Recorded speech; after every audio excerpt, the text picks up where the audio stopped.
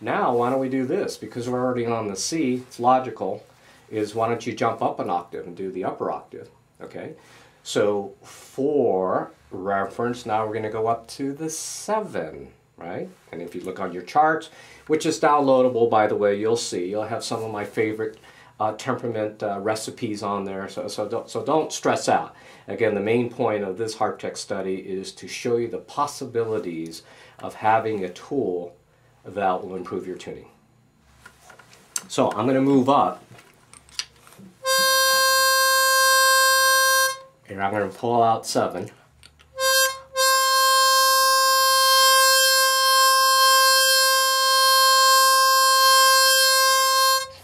Wow, that sounds pretty good. Well, no wonder. Did you see that?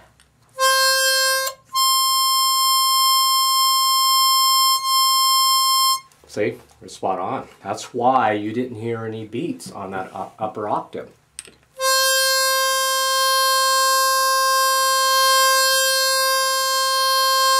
Okay, I like that. I'm satisfied with that. Now I'm going to pull out 10, right, because that's our last octave, and we have 7, C, 10, C. And again, if I didn't mention this, I am using a C harmonica for our demonstration here.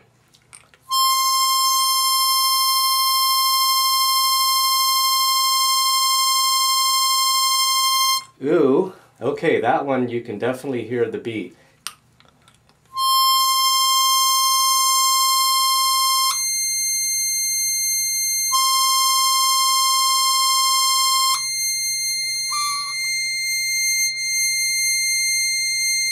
I hope you saw that, because I was ready to pass out.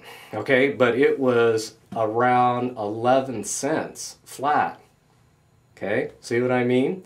So let's go ahead and very carefully, because I'm still going to use the file, the jeweler's file. I may want to use the, I don't know, I can't choose. Let's see.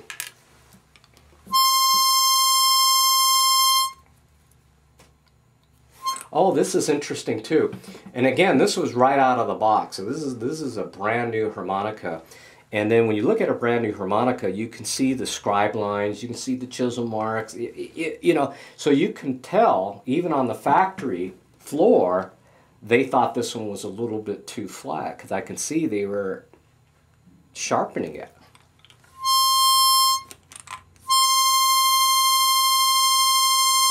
And do you see why the pins are so narrow, wonderfully narrow, so you can just get your tool right in there? Fabulous.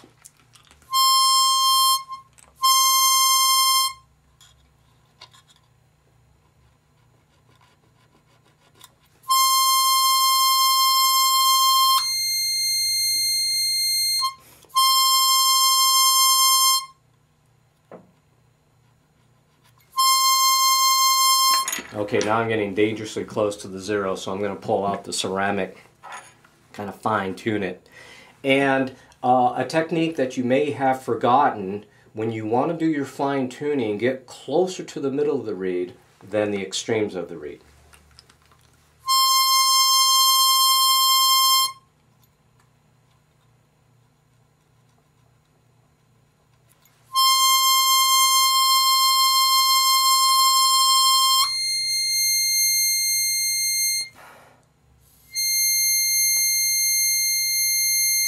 Another thing you're going to find also, and it's because of the situation in the studio here, isolating the higher pitch reed sometimes can be challenging. You can see it bouncing around.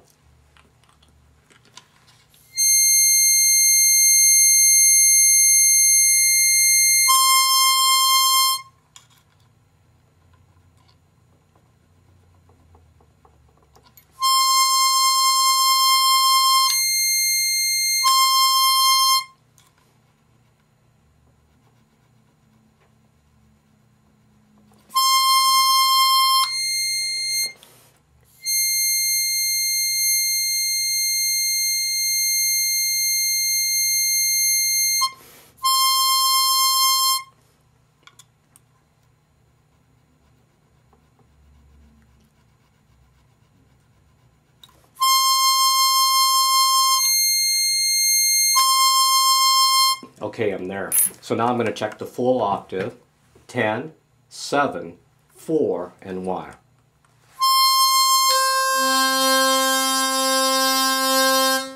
Ooh, nice, nice. Okay. All right, so rather than do the entire instrument, again, when you download the chart, you'll be able to see where those octaves live on your harmonica. So the next step, I would take my 5 and go backwards. I do the 2, right? That would be my E, middle E, and lower E.